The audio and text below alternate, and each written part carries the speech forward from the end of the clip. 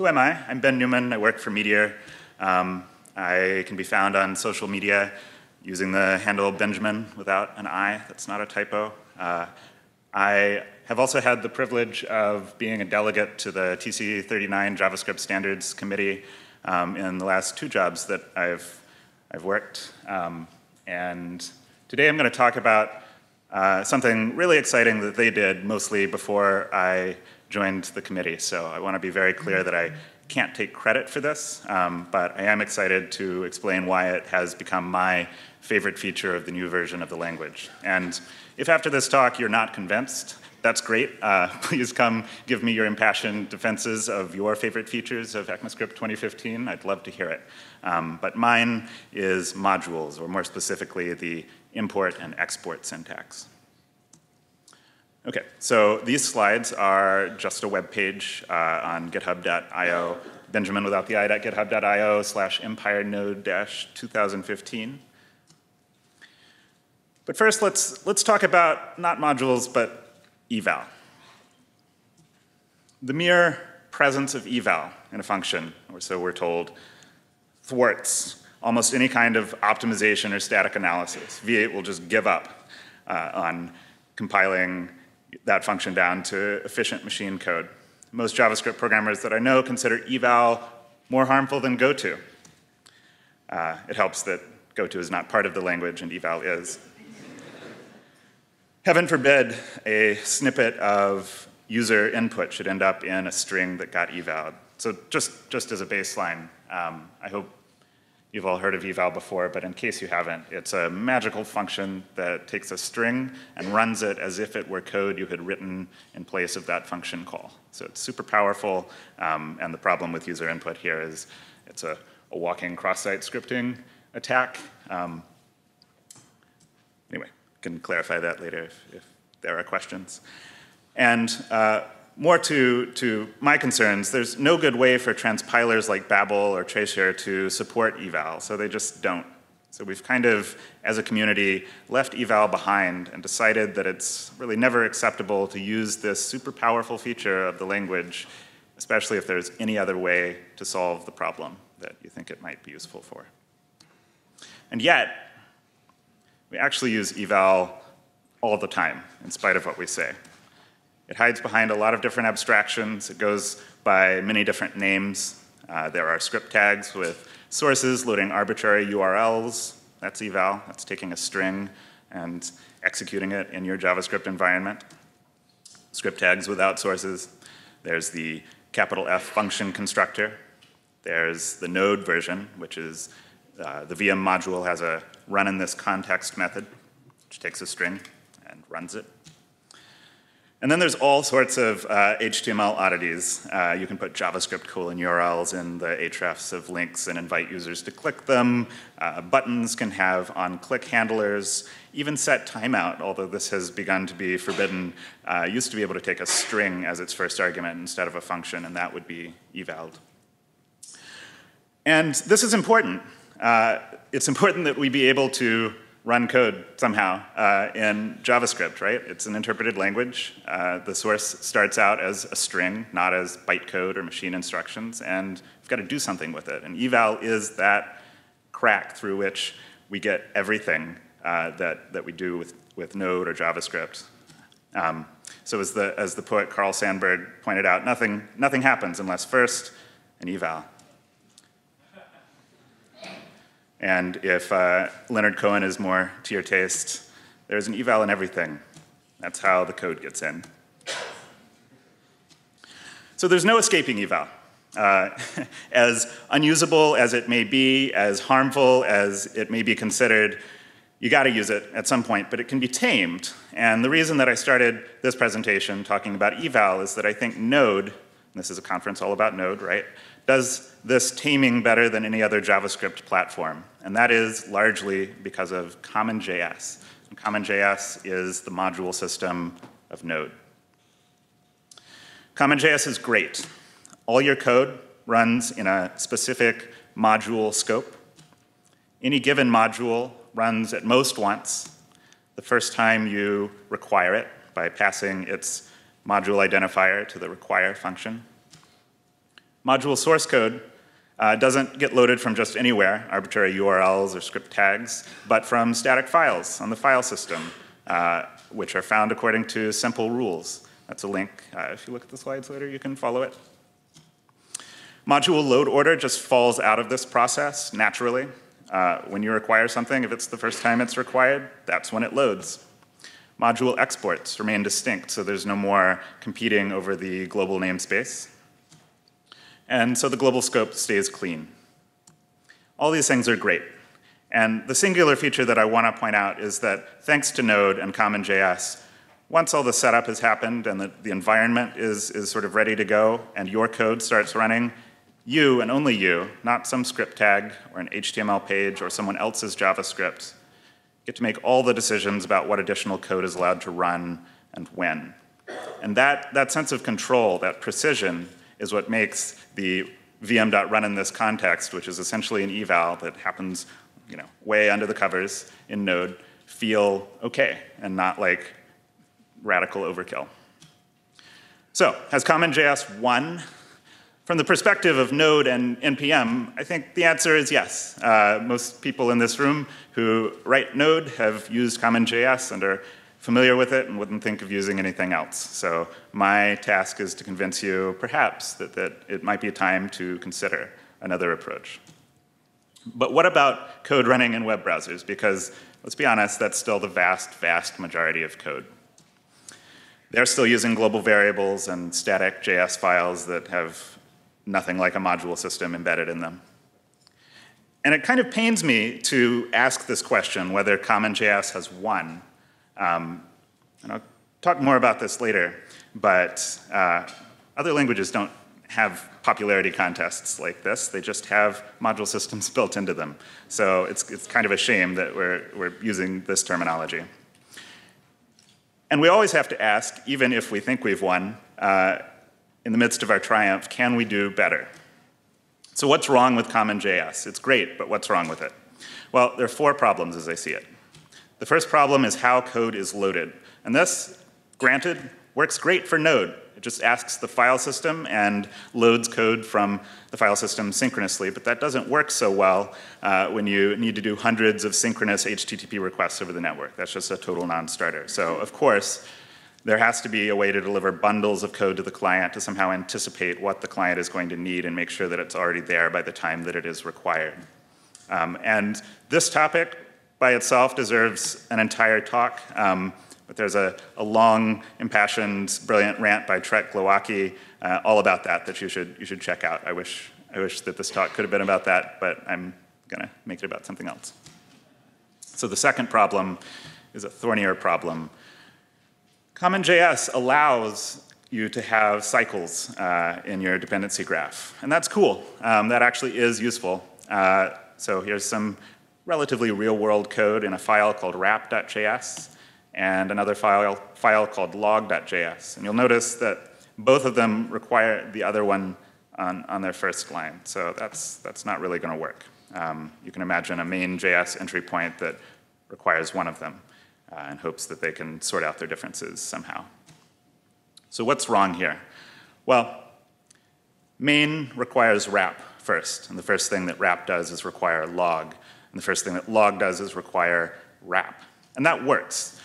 You get back an object that is the exports object, if you know what that is, from the wrap module.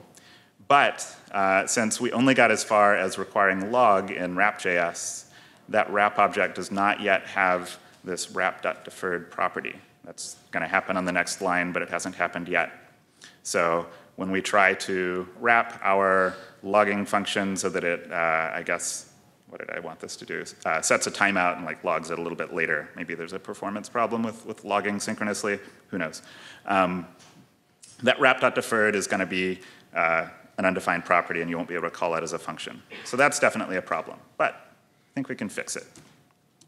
So we're going to take the require from wrap and move it down to here so that we don't require log until we've defined the deferred function.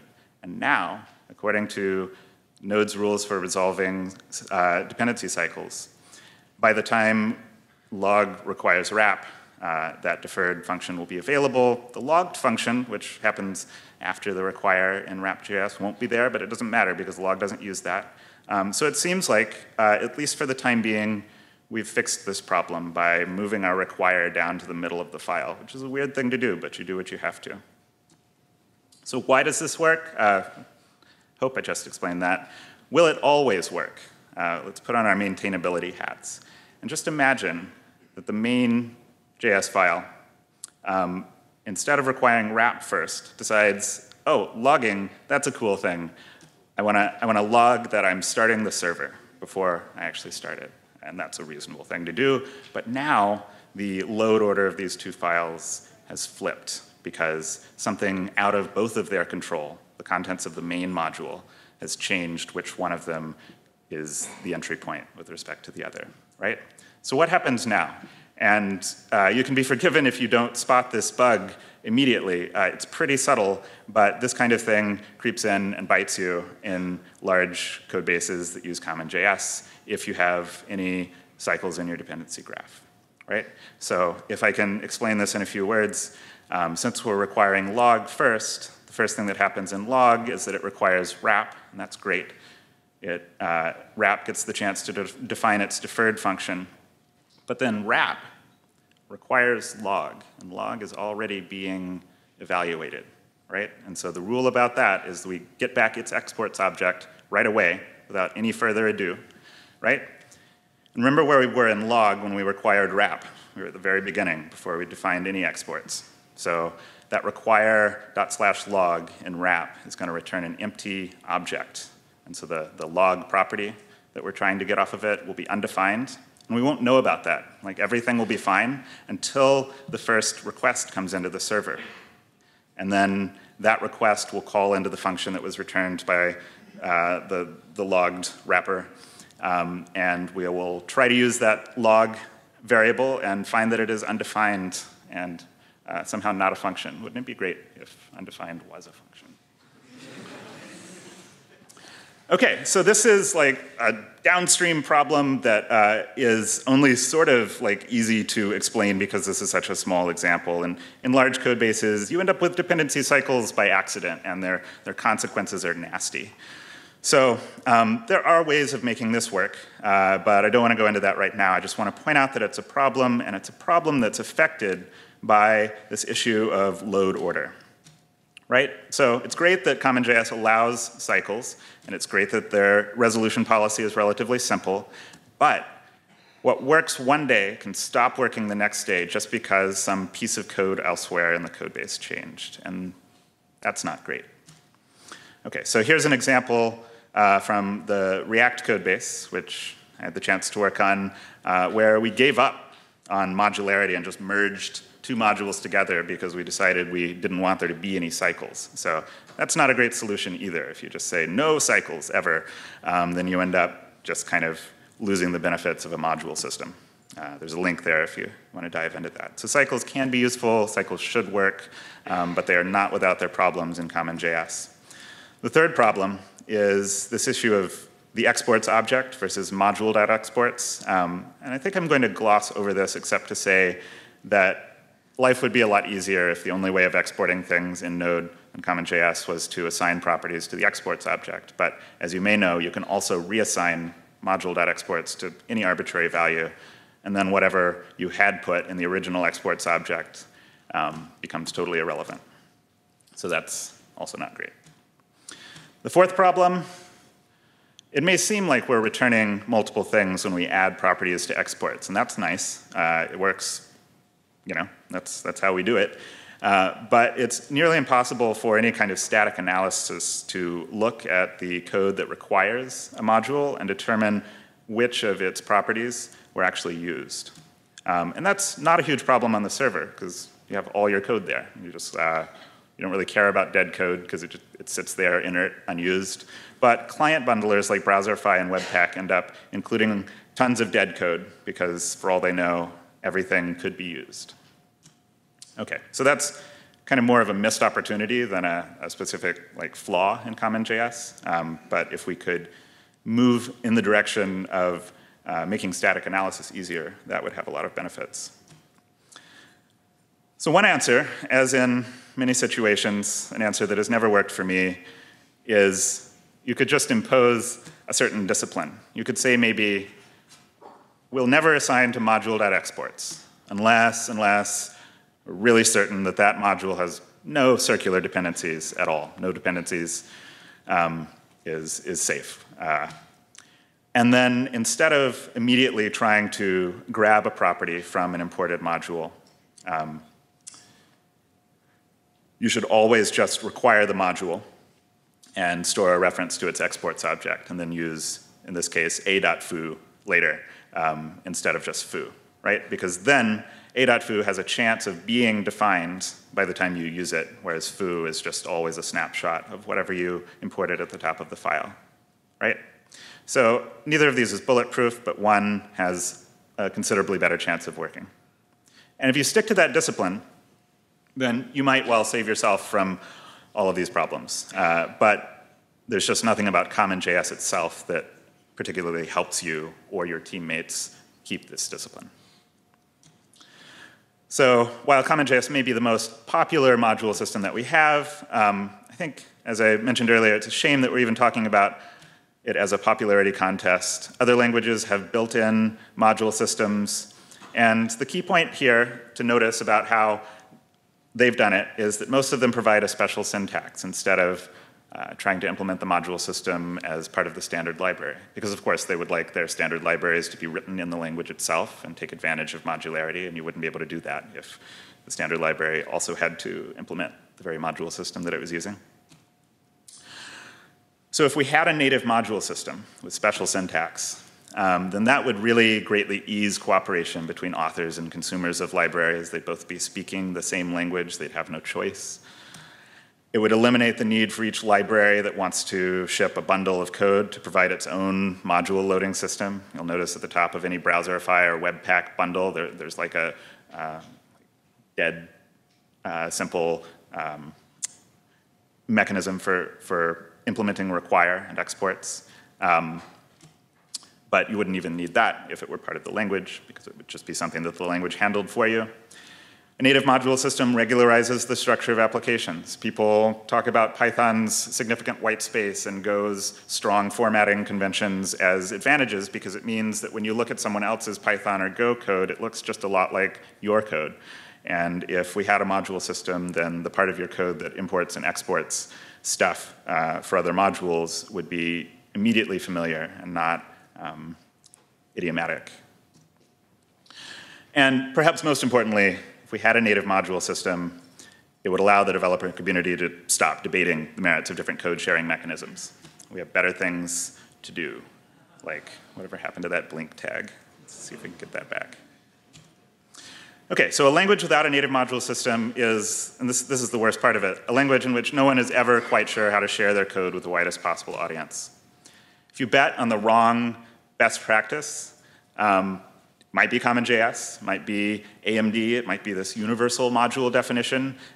It's a recipe for obscurity. And if you revert to the simplest common denominator, which is just defining global variables, that feels like giving up. You lose all the advantages of modularity, and you force that situation on people who want to use your library. So that's why I think the new ECMAScript 2015 import and export statements are so vitally important. A native module system would be a huge relief, even if it was worse than CommonJS, even if it was more restrictive than CommonJS, just because it would be part of the language. For instance, the Go module system just forbids circular dependencies. You can't do it. That's one solution. If you don't like it, don't use Go, right? At least there's no debate. No one wastes time talking about that in issue trackers for projects that happen to be written in Go. But in fact, and this is the good news, the ES 2015 module system was designed with all the strengths and weaknesses of CommonJS in mind. And thanks to the hard work and cleverness of people like Dave Herman, another TC39 committee member, ES 2015 modules solve or at least mitigate all four of the problems I was talking about earlier. So how does it work? So at first glance, if you're familiar with ES 2015 destructuring, which is another cool feature, An import statement looks a lot like a destructuring variable declaration, right? You might just require the file system module and then have an object destructuring pattern that grabs the read file and write file properties. That looks pretty similar to import with the same, literally the same syntax from FS, right? This seems way superficial. So what's the difference? Well, consider this usage example. Contents are not that important except that it uses read file and write file. Let's think about the destructuring version. If you know how that works, it's basically just like grabbing a snapshot and storing those functions in variables. It's a lot like the problematic example earlier where we grabbed foo too early. It has all the problems of that earlier example. But what about the ES 2015 version, right? Does it do anything different? Well, yes, fortunately. What actually happens behind the scenes is that only a reference to the module is imported, and it's stored as a unique temporary variable, or you could imagine it being stored in that way. This is how Babel might implement it, but not necessarily how a native implementation would do it. And then all the references to those imported properties get rewritten, right? And this is really cool, because it means that with ES 2015, this ensure trailing new line function always gets the latest version of read file and write file. And that's not just useful for resolving circular dependencies.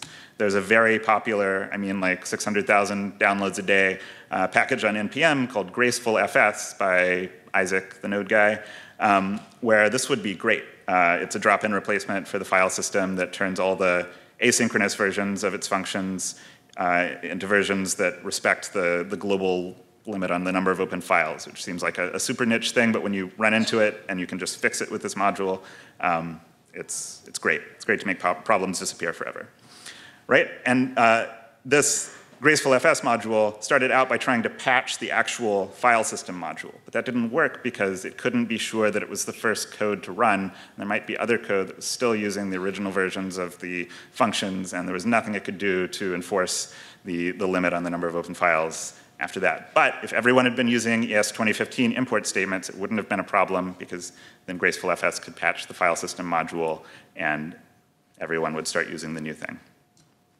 Okay, so what about module.exports? I am going to gloss over this in the interest of time, but it suffices to say, I hope that modules can define a default exported value, and then you import that without using curly braces, as in these first two lines in the DJS file.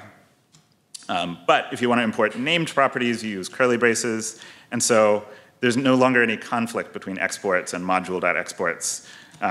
You can just import the default thing as well as the named things, and they work well together.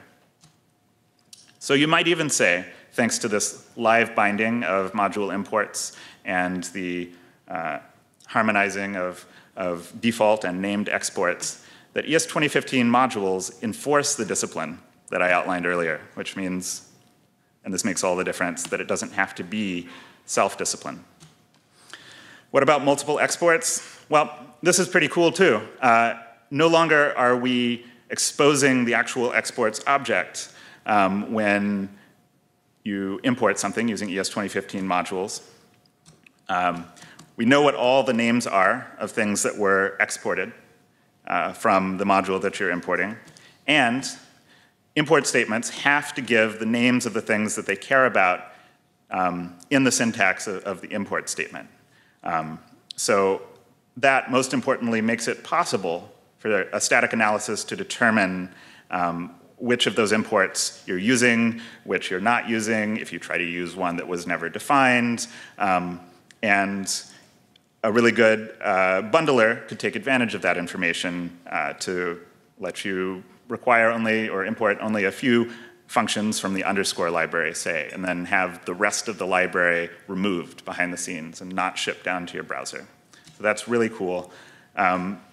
Since I haven't been able to give a detailed explanation of even part of the import and export syntax, here's a link to a very detailed explanation of literally every aspect of it by Axel Rochmeyer. Rollup by Rich Harris is a tool from the future, let me tell you. When most people say that their tool is next generation, they just mean it came after the thing that they don't want you to use anymore. Rollup is so from the future that probably won't work with your code today. But what it does is so cool that you will want your code to work with it. It basically does the static analysis that I was just talking about and figures out, based on your imports in this main.js, that you're only importing cube. And in maths.js, Rich Harris is British, you definitely need the cube function, right? But you don't need the square function anymore. So the bundle, the output, includes only the cube function, which is pretty cool. And the consequences of that are just hugely dramatic, like bundles a fourth the size of something that Browserify or Webpack would give you. But you have to be using ES 2015 modules and only ES 2015 modules, which is why this is a little bit futuristic. So enough about the future. You probably are wondering, and I was asked last night by some of the other speakers, how can you use ES 2015 modules today? More people would be doing it if it were easier. And I'd love to tell you, because I work at this company, just use Meteor. That's what I'm supposed to do. But that will soon be the case. I'm glad to say that. Until Meteor 1.3 is released, and we're on 1.2 right now, I've put together a skeleton NPM package that has nothing to do with Meteor, that you can clone and modify or just use as inspiration. Let's see if that'll load. Yeah. Right? It has a source directory where you put your ES 2015, a lib directory where things get transpiled, and a test directory that runs Mocha tests on both of them and compares the output. So it's pretty dead simple. It's not a working application, but you can run the tests and modify it, see if you run into any dead ends in the way that I've set that up. But it's my opinion about how you might set up a basic project that uses ES 2015 modules, and I hope it's helpful. If it's not, and it can be fixed, please submit pull requests. Okay, so some stuff you can do with that is write ES 2015, transpile it, run Mocha tests, and here's the key. If you take nothing else away from this talk, what I would love to see happen is that people no longer put their source directory in their npm ignore files. I want you to start publishing your ECMAScript 2015 code to npm, so that npm becomes a repository of JavaScript of the future as well as JavaScript of today. And hopefully, while there will be still people who want everything to just work and just want you to give them a bundle of JavaScript that they can run in a browser without modification, tools like Rollup can begin to work their magic. And that's really important for the future that I want to see, and I hope I've gotten you excited about here. So if you try that skeleton package and apply its conventions to your projects, I hope that soon you'll be publishing both ES 2015 and CommonJS to NPM. But what about those people who just want a JS file that they can load with a script tag? There's a whole discussion here, and I said I wouldn't talk about it, but there's really no good way to bundle code, either at publish time or at install time. If you do it at publish time, then you have to build in a bunch of dependencies, and they might overlap or even conflict with other dependencies and other bundles. But if you do it at install time, then any errors in the bundling get displayed to the consumer. So that's no good either. And still others will say, and this used to be a naive hope, but it's becoming more and more of a reality, if we could all just use the same language for writing modules, then our bundling tools would have a much easier job. And this is not a great situation, even today. There's a whole talk in here that I certainly don't have time to give. But it does give me a segue to sing some of the praises of Meteor. Meteor has a build system. You use Meteor, you buy into it, and as long as that's cool, it takes care of pretty much every aspect of bundling for you. In fact, only binary dependencies, if you're writing a package and publishing it, need to be published for multiple architectures. We also use an optimizing constraint solver. It's nothing like just throwing raw CS at a problem. That's actually compiled from C++ to JavaScript using mscripton. I guess the output is asm.js. Talk about the future. To ensure compatible package versions. So the whole problem of conflicting dependencies is just disallowed in this system thanks to this constraint solver. And Meteor will support ES 2015 modules in the next version if I have anything to do with it, and I have everything to do with it. No, seriously, if you don't see it in 1.3, you'll know that I didn't do my job. All right, so again, my pleas. If I've convinced you that ES 2015 modules are great, and I hope I have, for your own sake, I think you should start writing them sooner rather than later, and I'm happy to help answer questions about how to do that. You don't need to use a funny file extension. ES 2015 is just JavaScript. Publish your source files to NPM in addition to common JS files so that sophisticated tools can begin making use of them. And this is really important, but a subtle point. In addition to the main property that tells NPM and Node where to find the entry point for your compiled code, also include a JSNext::main property in your package.json that points into your source directory so that the tools know where to look for the original files. That's really important. And the name may not end up being JSNext::main, but it's cheap to add additional properties to your package.json file. All right, and better yet, if you think all of that's a good idea and you want to help me submit automated pull requests to every Node project on GitHub, find me after this talk. That's my contact information. All right, thanks very much. Thank you. Ben, come on over here. Let's hang out for a sec. Over here. Sorry. Okay, I'm just going to ask you really quick questions, quick responses. They want their coffee and snacks. Okay, name a movie that made you cry from laughter.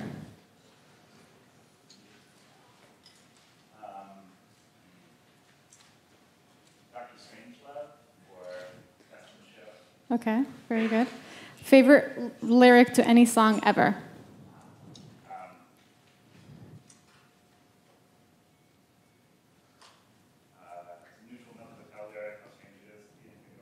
Oh, that's sweet. Okay. Favorite Disney character?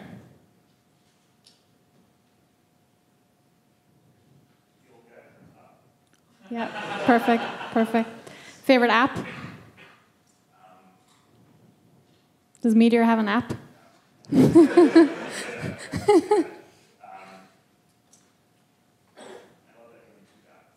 Oh, yeah, that's a really good one, yeah. All right, awesome. Thank you so much, Ben.